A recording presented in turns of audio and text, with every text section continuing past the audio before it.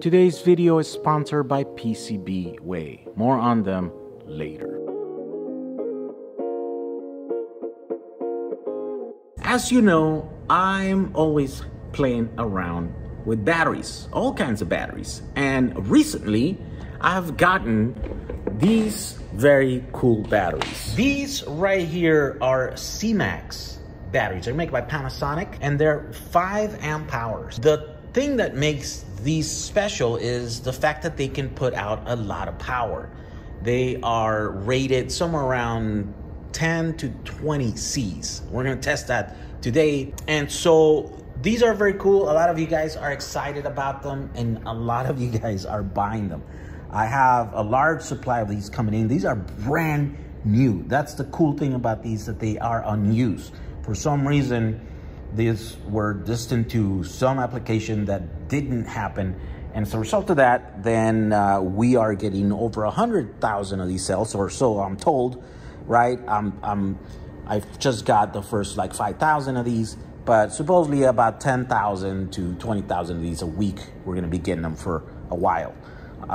And so that's the very cool thing. And a lot of you guys seem to know what these are and are buying them almost as fast as we can post them, right, and process them. The bad thing is that they're kind of weird to work with because look, they're kind of small. Like, here's my hand. You have to figure out how to put these together. Like, you got to drill, like put bus bars and drill holes on copper bars or aluminum or something, right? Or you do like me and you just use and design a couple of circuit boards like this, and then it makes it like 10 times easier to assemble these. So this is a complete battery pack here. You could have 10 of these and you can parallel these, and you can use them as is, standalone, or you can put them in a bigger array. So let's take a look at what it would take to design this system here, and so you can put one of these together. Okay, so here we go. After measuring the cells,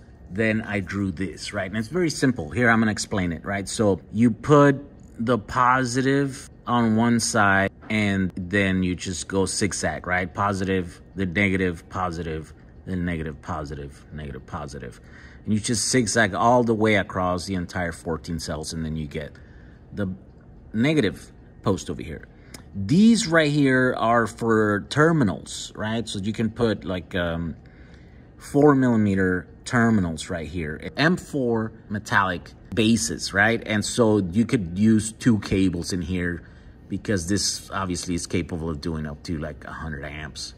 And then you just get all the balance leads to go down into 2 of these cables or these connectors. And the reason why I use 2 connectors instead of 1 is because I already use this connector for a bunch of other of the boards that I do. This is the most positive, and then this is the most negative on that side. That's all you have to know, right? And so it goes, you know, first cell in between the first 2 pins, and second cell in between the 3rd and 4th pins, and so on, right? So another thing here, you can toggle between the layers, and this is the top layer, the red one is top, and then the blue is the bottom.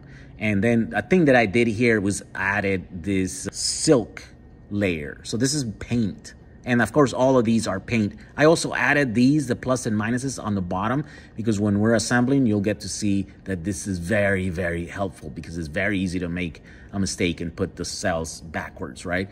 And in order to be, you know, not second guessing yourself, then if you have these markings on the bottom side, then it's going to be much easier for that. Now let's look at the other board. Is going to be the BMS board. Here we go. The BMS board is the same thing. The BMS board is the same layout, physical layout.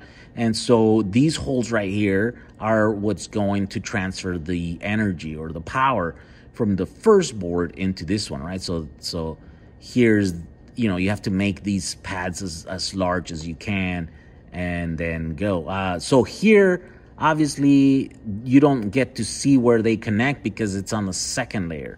But here we go. Here's the second layer is the one that carries most of the power. And positive and negative, right?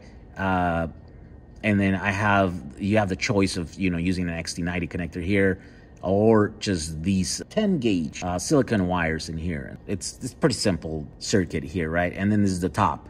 this is where we're gonna connect the BMS balance leads into the actual BMS. You know, I designed it so that you can use 2 BMS boards in here, and the ones that I chose are like, you know, some that are inexpensive and they're very popular, so that, you know, availability is not a problem. But these are 14S 60 amp BMS modules that have separate ports for charging and discharging. And so there we go. This is the BMS. That's how you kind of design the whole thing.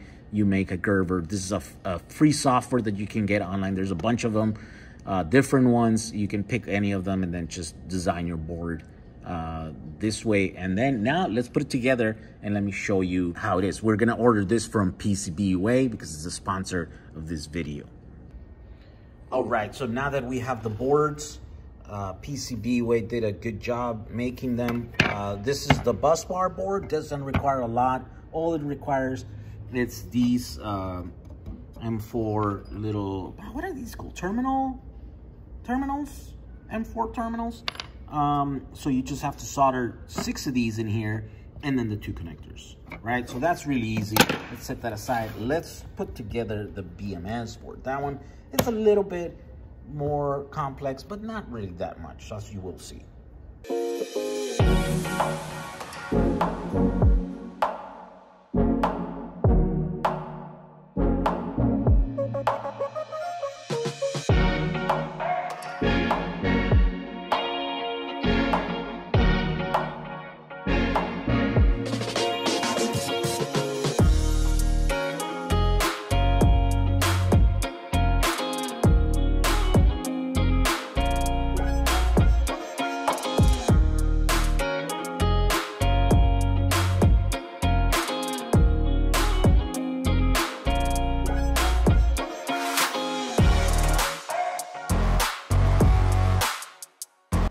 Okay, next what we have to do is now start populating the busbar PCB, right? And it's very simple. You just put the little studs through the holes. You have to make sure you match the positive with the positive sign and the negative with the negative sign. And then you just start stacking them. And then you're gonna use the 5mm nuts to go in there. You have to be very careful and not short those out because those screws are close together, and so you just have to make sure that you don't touch. Now, in this other angle, you can see that we're using a separator. There's a plastic little separator that comes with the first batch of these batteries that we got. They didn't have them, but I'm told that from here on out, they are going to come with those little separators, and so we're just going to include those when you buy these. And so if you're someone that bought these early on and didn't have them, then you're gonna have to figure out what to put in between them. Just, you know, like a piece of cardboard or a piece of plastic or something, just so that you can keep those cells separated. So this is the short out because the shrink wrap that's around these is very, very thin. So you just have to make sure in that. And here's the part where it becomes very apparent or very useful to have the plus and minus signs, because you load them up from the bottom, and so you got to make sure that you got to orient it the right way, right? And then once you put them out there, then you screw them. You just got to do this until you populate the entire thing.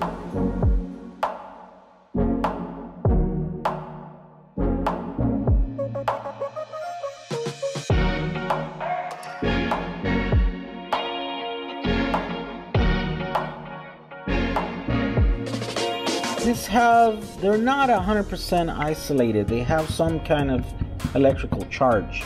Not exactly negative, not exactly positive, but there's some leakage on these cells that, yeah, kind of worry me a bit. So I wouldn't want to let those touch anything conductive on the bottom. So I'd like to isolate them by putting a piece of paper down here. So the next step is, now we're gonna put the standoffs. So here we go. It's gonna be a little bit tight because this is where all the power is gonna go through. Finally, now we mount our BMS board. 4 M4 screws, and then tighten these ones. And then finally, the last thing is to put the 2 little ribbon cables.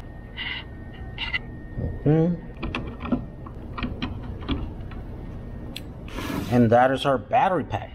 Now, let's test this. I'm testing it. I'm using these grid tie inverters to remove the energy, and we're nearing 50 amps, right? So 46, as the voltage lowers, then the amperage goes up a little bit. So that's about the maximum that these BMS things will do.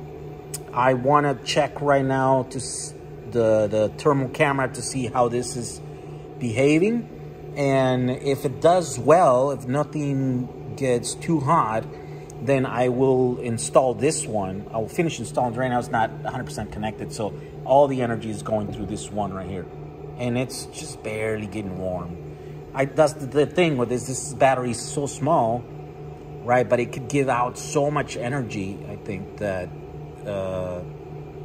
well, it only lasts a few minutes when you're doing this sort of speeds, right? This rate, this is 2,000 watts right now, 960 watts. So a total of 2,000 watts, 2.3 according to this thing right here. Yeah, look at that. Those cables right there are the ones that are getting the hottest. 50C, but even at that, see, it's not that hot there. Let's get closer. What is this? This is the cable. This is the connector, XT90 connector, and then the actual board itself. Oh well, that trace right there is hot, and then the connector right here is the XT60 connector. No, the XT90 connector. Yeah, so that's where the bottleneck is going to be at, right? But at 50C, this is nothing. This is it's hot, it's warm, but it's not really hot, and that's where it removes the energy. Let's check out the cells themselves. Yeah, the cells, they're like nothing. Oh, let's check out. These are actually the standoffs. They're cool. The standoffs are cool. Oh, no, wait, what happened? Oh, that's it. That is it. All right, here we go. Now, 3 of these. Ooh. 62 amps. There we go, 62 amps. So that's like 12C or 3,000 watts stuff. So now it's got 2 BMSs, so they should be able to handle 100 amps, no problem. There we go. Let's look at the thermal imager. Okay, here we go.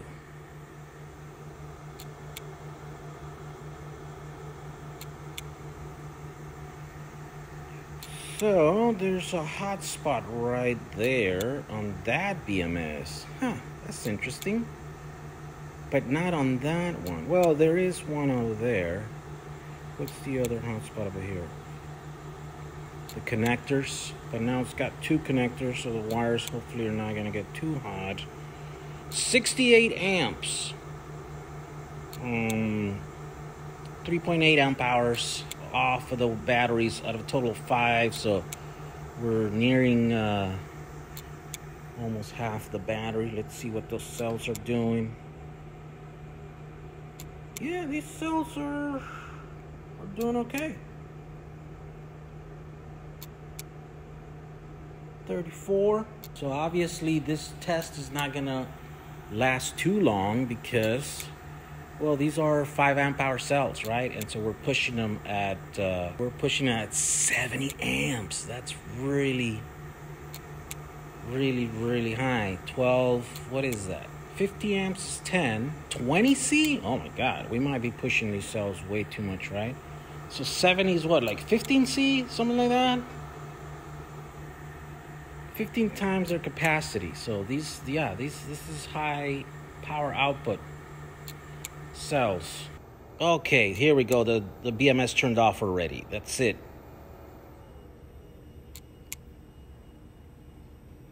We remove 4.3 amp hours off of the pack, but the load is so high that the cells sag so much that the BMS has stepped in and stopped the discharge here. So there we go. What are the cells at? Oh, no way. Are they really at 30 degrees? What's my hand? Let's see. 29 degrees. The cells are at 30 degrees. Yeah, these cells are 70 amps. They gave it and they just got warm. They got body temperature warm, basically. The circuit boards here are fine. This one are like 40, right? Which is what, like 80 degrees Fahrenheit? That's nothing. That's just, you know, kind of a hot day temperature level, you know? Yeah, all the traces on the boards are just warm.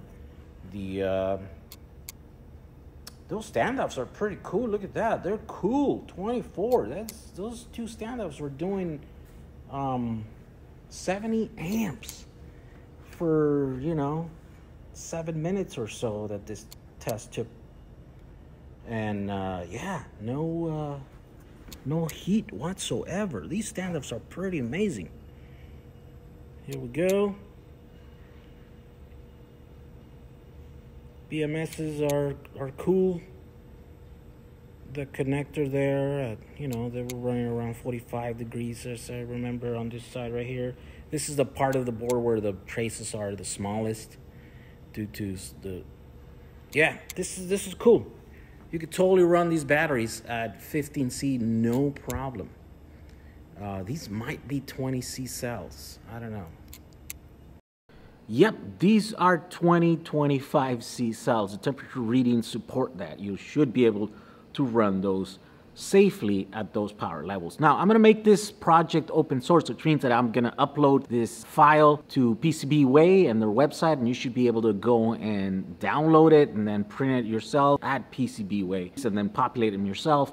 I'm going to give you all the links to all the parts that it takes to make this one battery pack. This is a 48 volt, right, 5 amp hour pack capable of 25 Cs. There you go. I want to thank PCB for sponsoring this video and for making it easy for people like you watching this to be able to order a custom printed PCB, right? I'm also going to eventually offer these at jack35.com, but I have to order all the parts and then get them in, and you know, once all that stuff's settled, then I'll be able to populate them and offer them fully made. But since that takes some time, for now, the easiest, cheapest ways for you to get one of these things going is to just order it yourself and build it yourself, right?